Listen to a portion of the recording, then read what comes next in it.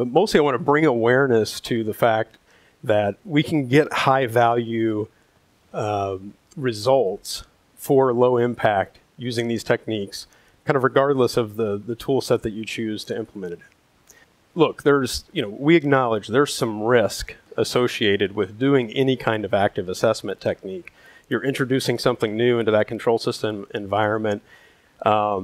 So why not just use some other kinds of methods, offline methods, totally passive methods? If you're relying on documentation review, how many folks have ever been in an environment that has perfect documentation? We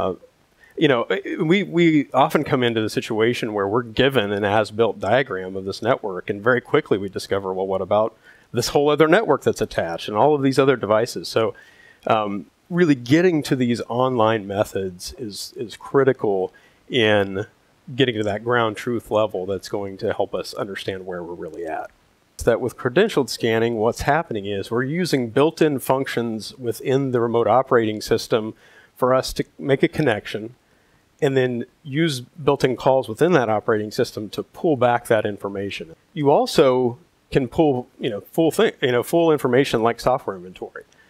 Very helpful in establishing that asset baseline and understanding vulnerability.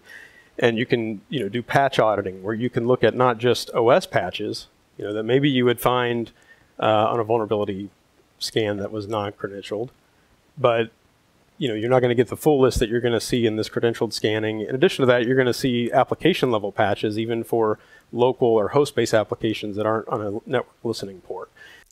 Sometimes you end up in a situation for whatever reason where you can't bring in any of the tools that we've talked about, whether it's the IT security tool, the vulnerability scanner, or even the ICS product security tool. You're not able to bring those in.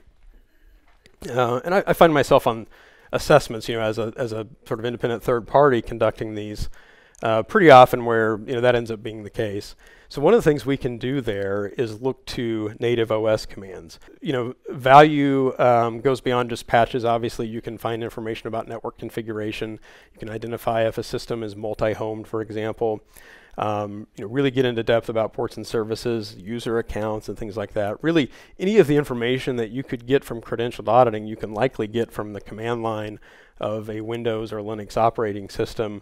And so the example that you see up here is just a simple query coming from an Ethernet IP protocol, and you can see you get some basic information, including information about version of the device, firmware versions, and things like that.